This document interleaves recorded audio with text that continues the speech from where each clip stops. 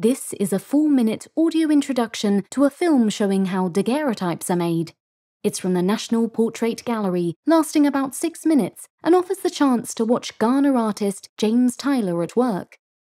The Kaurna people are the traditional owners of the Adelaide region in South Australia. James is an Australian of mixed heritage: Aboriginal, Maori, British, Irish, and Norwegian. He is in his late 30s with olive skin and long, slightly wavy dark hair combed back off a high forehead. He has a trim beard and moustache and wears casual Western-style clothing, a sweatshirt and joggers. James is working with Dr. Eliza de Courcy, who's an Australian art historian specialising in 19th century photography, whom we only see from the waist up. Dr. de Courcy is a white woman in her early 30s with long brown hair parted to one side and tucked behind her ears. She wears a black polo neck jumper. We meet James in his darkroom, working at a long bench with a sink at one end. On the bench are various shallow plastic trays and bottles of chemicals. On-screen text tells us James is making a Becquerel daguerreotype, a method often used by contemporary photographers because it's considered safer than the more common 19th century mercury daguerreotype process, which exposed photographers to poisons such as mercury, chlorine, and bromine. Overhead is an infrared lamp with taut wires and pegs attached. In an adjoining room, James works at a lathe. Later, he coats thin postcard-sized steel plates with chemicals, dries them with a hairdryer, and feeds them into a wooden press. Together, James and Dr. de Courcy attach a photographic screen onto the side of a building, fixing it in place with gaffer tape. Positioning a camera on a tripod, James slots the plate into the back and removes its thin cover. After preparing the equipment, James puts on a rope headband, tucks 2 red and black cockatoo feathers into it, wraps himself in an animal skin cloak, and holds a traditional wooden shield that's painted white with bands of terracotta. He poses, standing very still against the screen as Dr. de Courcy removes the lens cap and checks her watch, timing the exposure before replacing the lens cap. Back in the dark room, James lifts the plate from its wooden frame, gathers a rectangle of celluloid over the top, and places it outside in the sun. Back indoors, he immerses it in a chemical bath and the image magically appears. With a blowtorch, he burns off the residue and comes face to face with his self-portrait. Once it is framed, the unsmiling image in sepia tones looks as if it could have been taken 100 years ago. White letters on purple, National Portrait Gallery. Captions read, "This film shows the making of a Becquerel daguerreotype. This method, often used by contemporary photographers, is considered safer than the more common 19th century daguerreotype process, which exposed photographers to poisons such as mercury, chlorine, and bromine."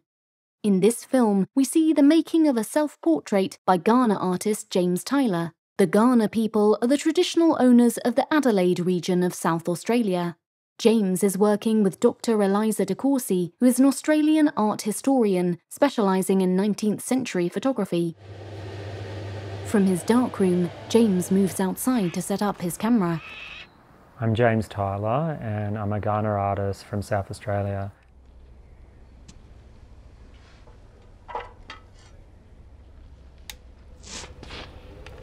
Kaurna people are the traditional owners of the Adelaide region in South Australia and have been living in the region for 65,000 years. I was interested in the daguerreotype specifically because it was from around the 1840s. It had an interesting aesthetic that made the viewer be transcended to that era that I wanted to talk about when the British colonised South Australia and stole the land from Kaurna people. 19th century daguerreotypes didn't depict very many Kaurna people. There's only, less than 10 of them. And so I want to try and basically create what's missing in history. So rather than living in a space of loss and deficit, I kind of want to create the imagery that should exist. Daguerreotypes are a challenging technique to use. Every part of the things that you do has to be 100% precise to take out the unpredictability of the chemical reactions that happen on the plate.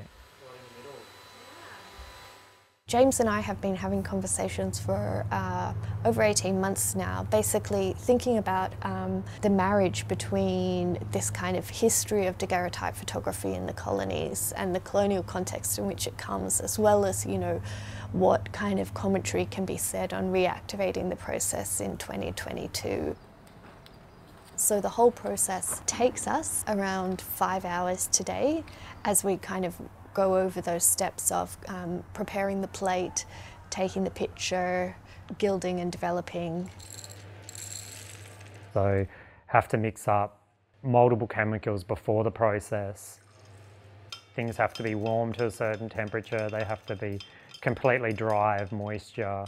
Things have to happen for specific durations of time for each part of the process to have the chemical reactions. And if they don't, then the image doesn't work. Yeah, it's in nice and tight. The process isn't like the digital process where you just click and take a picture. The exposure takes up to 10 minutes.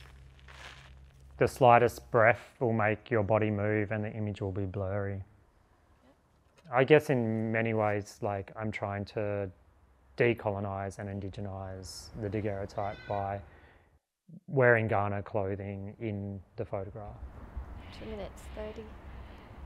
All the cultural material that I wore during the photo are really significant and really important cultural objects for Kaurna people to wear. The Kaurna cloak and shield and the red cockatoo feathers. It's about pride. 6 minutes. While I'm the one who removed and put on the lens cap, that idea of the photographer in a 19th century context is very much still James's role in terms of self-representation, staging of the picture. Then I guess my strike rate at creating a daguerreotype is about half, so half go wrong and half turn out perfect. You don't really pick up a mistake in the process until the image is developed, and that takes about 2 hours to get to there. So when you get to the point where the image is unusable, it can be quite disheartening, and then you have to start over again. Is it the quality of the water that you're using, or is it the chemistry's working at its most efficient? Is it the right time of the year when the sun's out and the weather might be raining and you can't develop the image, or it's too cold and the iodine's running too slow? And sometimes it can be so frustrating that you never want to make another daguerreotype again, but its mirror allure kind of brings you back to it every time. When everything goes right with the process, it's one of the most amazing experiences to see the image come through for the first time.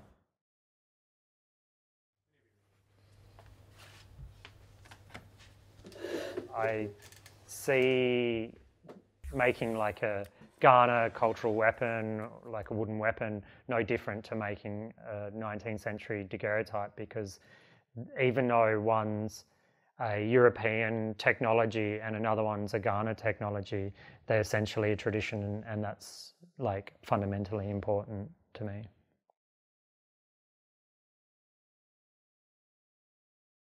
The final daguerreotype shows James's self-portrait. White letters on a purple background invite us to explore the collection, npg.org.uk. Audio description written by Louise Fryer and voiced by Fern Lulham for Vocalise.